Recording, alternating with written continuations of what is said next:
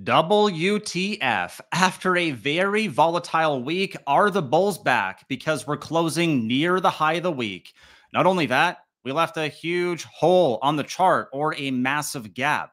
What's even more impressive is that on the weekly chart, we have back to back green weeks or 2 weeks in a row, and we actually closed over last week's high. Hey, this looks a little bit constructive. Yes, it does. It basically looks like we came down to our all time high and we're getting a bounce. And by closing over last week's high, it shows momentum. If we look at S&P, pretty much the same thing. Green week last week, green week this week, and we're closing over last week's high. So stocks had a pretty good week, even if they're mixed, because mega caps, or the big guys, they did okay. Apple, less bad than feared. Nvidia did okay. Amazon's up, and Tesla's even up.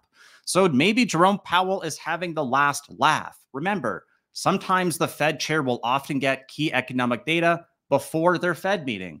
And it looks like he probably got this print because, wow, this came in super good. It was exactly what he wanted. The actual means that we got less jobs added, unemployment went up, people are making less money, and that's good, right? Let's read these headlines now. So traders pull forward first rate cut to September from November. Perfect. It's a Goldilocks report that will please the Fed and markets, Mohammed El-Arian says. All right. And then the last one here. This is the lowest annual gain for average hourly earnings since June of 2021. Oh my goodness. Jerome Powell seems like he did it. He's the best banker ever. And even I am impressed. So again, oftentimes they will see this data. If there's a Fed decision and it's on a Friday, they get it earlier. It looks like he probably had this data. And the reason why I find this really interesting is because we've been tracking this Bitcoin versus BTC pattern, losing the 50, rejecting on the 50. But this is where things got a little bit funky. We're now actually back above the downtrend, but we didn't close over that 50 MA. So the puzzle's not completely clear. And what we're looking for here is the same thing as before. Can the S&P make it to its target along with the NASDAQ, or do we hit those stops? So far, we're getting key resistance right on that 50 DMA. So going into next week, this is going to really matter. Why? Well, because I don't know if this is support or resistance. At least for right now, we hit it, backed off, and we're trying to gather up steam. Same thing happened here on the NASDAQ. Now I'm going to play you a quick clip because I want you to listen to what these guys had to say on Wednesday before we saw this data that came out on Friday, and just listen to what they had to say because I think you're going to be pretty impressed. All right, let's go.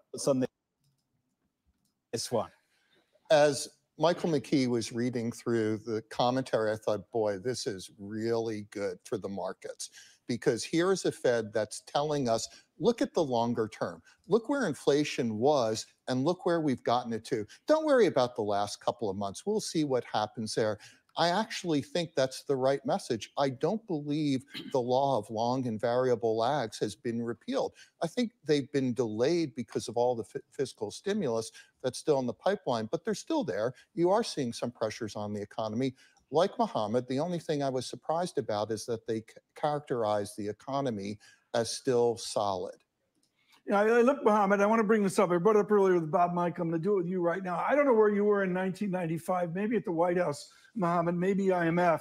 But the answer is Bob Michael says there's whispers here of 1995. The stock market was a moonshot off of the success of 1995. Is that what we are prepared for here, that they may get this right? We may have a constructive 1995 and up we go? So where I agree with Bob without any qualifications is that this particular statement is something that the markets will like. It's exactly what the market wanted. As to, are we going? All right, I think that's enough for this video. So what they're basically saying is that, is it 1995 or are we going to get a mega rally? And they basically said the same thing that we're seeing here in these quotes. It's a Goldilocks report. And this is on Friday. That same guy who we just heard speak, Mohammed El-Arian, I respect him. They pretty much said that this is a bit of a surprise. The Fed's doing a good job. Just before we go further, I'm going to ask you for a huge favor. If you could please consider smashing that thumbs up and subscribing to the channel, that would be greatly appreciated. Bob Michael from JP Morgan did say that Jerome Powell characterized the economy as strong. And he might have seen this number too, because the GDP for the second quarter is here at 3.3%.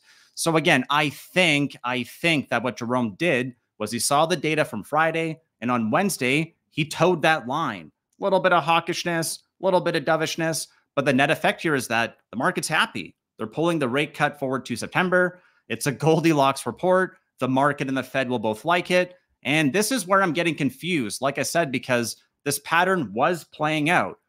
Lose the 50, reject on the 50, and then the consolidation period where we actually went down to a monthly lower low here. It actually printed a lower low. We've not done that on the S&P. What did we do? We're breaking the pattern. We're over the downtrend, but not over the 50.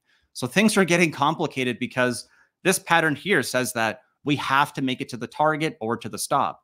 I'm trying to tell you a simple story because things are getting funky out there. So what should happen is that if the bulls are in control, we should be able to make it to roughly 520. We're probably going to backtest, which would mean a retest of that 50. And we would find out whether or not that is support or if it's still resistance. The same thing for the NASDAQ here. Over the 50, backtest from a weekly higher low. And then if we're bullish, we claim it and we go higher. Honestly, I wish I could tell you exactly where we're going to go. What I'm doing right now is making my best guess because a lot of incoming data changed. And the reason why this also matters is because next week is going to be a very light data week. So I believe that what will really matter is going to be the key technicals, meaning, are we going to go higher or are we going to go lower? And as of right now, we're not really seeing that fear and greed is moving higher to justify the percent move that we got. The S&P is up by 1.2%. The NASDAQ's up by 2%. Dollar got crushed and VIX is down 8%, down to 13. And the 10-year note is down by 1.5%. So something's not quite adding up. I can't quite put my finger on it. I'm going to have to do a bit more research on the weekend. And speculators remain net long. These guys are usually wrong, but at least for now, they're right. And this pretty much comes down to whether or not we're going to get that dip into the summer. We have to form a monthly higher high to do that. I'll review those charts tomorrow. But another quick thing I want to show you here is after stocks are likely red in April, ending a 5-month win streak. What usually happens after? Well, we go almost nowhere on average or median after 1 month. That would give credence to this one here where we start to go sideways. And then 3, 6, 12 months out, we're higher, higher, higher. So, hey, maybe it is 1995. Maybe we are going to go higher. What I'm trying to do is to be mindful that I don't know exactly where we're going to go. I felt more confident going into this week than I do right now. So if we're going to reverse our dip recipe, we need to reverse all of these things, starting off with number 4 or reclaiming that 50-day moving average. I just showed you what that would mean here, getting to the target, back testing the 50, and then breaking over. If we get that, it means we're likely to stop going down. We're below the downtrend. We have to start getting full hollow candles. We got those. And then we got to start going up. All right, that's it for today's video. Watch the video on the left or subscribe on the right and come hang out with us on our next video. Thank you so much.